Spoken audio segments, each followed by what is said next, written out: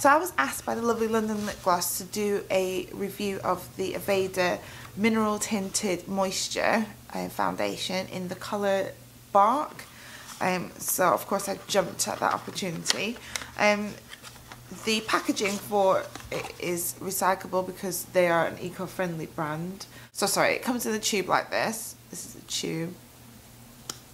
It's nice packaging. It's a 50ml tube, so it's really, really big.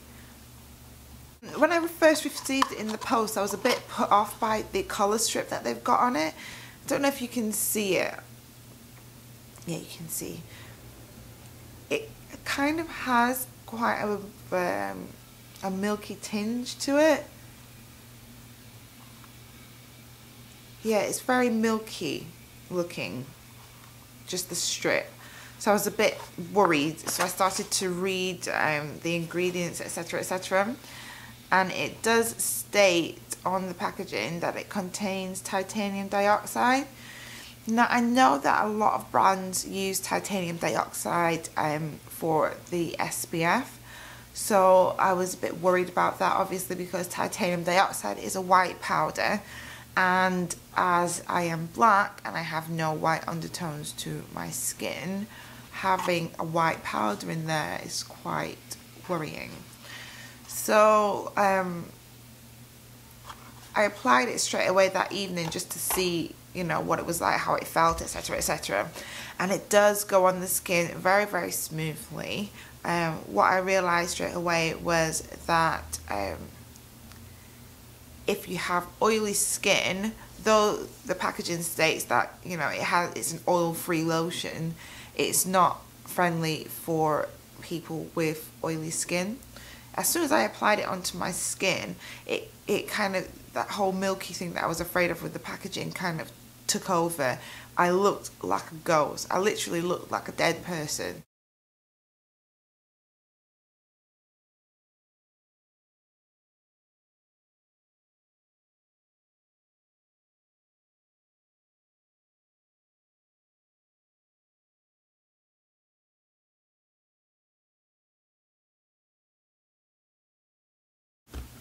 This is the colour on my hand. You can see there. And I've put quite a big dollop on because it is a moisturising foundation. Why did I just do that? No, that's okay. So it is a moisturising foundation, so it does sink into the skin beautifully. So I'll just show you. You rub it, and it basically, eventually, because I've put so much on my hand, it blends really, really nicely into the skin.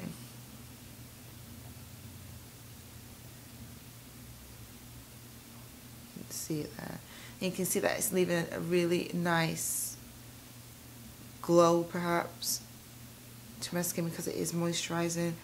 But just looking at my hand, you can see that milky look to it. I'm trying to get it to come up in the light, because right there it looks totally fine, but I can't get you to see it. Right there. So the colour that you see here on my knuckle is what it actually would look like on your face. It's like a really pale, milky colour. You know, if you have that colour skin, then you are more than welcome to use it, but it's not a foundation that I could ever use, because as you keep it on as well, it is a moisturising foundation. Though they state it's oil free, it does react with the oil in your skin. So like I said, that milky tone, when your face starts to secrete, I believe the word is, oil, it reacts with the foundation and the titanium dioxide comes to the surface. So wherever I went, where my oily area was, like in my T-zone, that entire part of my face turned white. It was the most disgusting, most revolting thing I've ever seen in my entire life. it is not a buildable foundation. It does have a nice sheer coverage to it because it's supposed to be a moisturizing, a mineral tinted moisture. So it has a sheer, it has sheer coverage, but you're not able to build that coverage. As you try, if you place it onto your skin, say in the morning and in the afternoon you're going out to fancy lunch or something, and you want to add some more foundation to give you full coverage, you can't do that because as you apply the foundation for the second time to build it, it removes the foundation from the first application. So yeah, I did initially do a review where I actually applied it to my skin, but I'm just not willing to do that because I'm going out and I really cannot risk being out in public and my face turning white, because I just would look like an absolute fool like I did the day that I actually wore this out. So I'm not doing it again.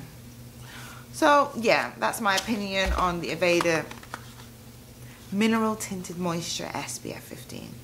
I was so disappointed. I really wanted to find a tinted moisturizer that was fantastic for my skin tone, because it's coming up to winter and my skin gets, as does a lot of other people, I get dry patches with my skin, so I felt that using a tinted moisturizer would kind of be the best of both worlds really. I'd still be able to wear a foundation and have some coverage and still moisturize my skin at the same time without worrying about my skin flaking or, you know, having that dryness in your skin. But obviously it was not meant to be, so that's my ins and outs of that situation. And I've been fighting with myself about doing this review for the past 2 weeks, and I just want to get it over and done with. I'm sorry. Bye guys.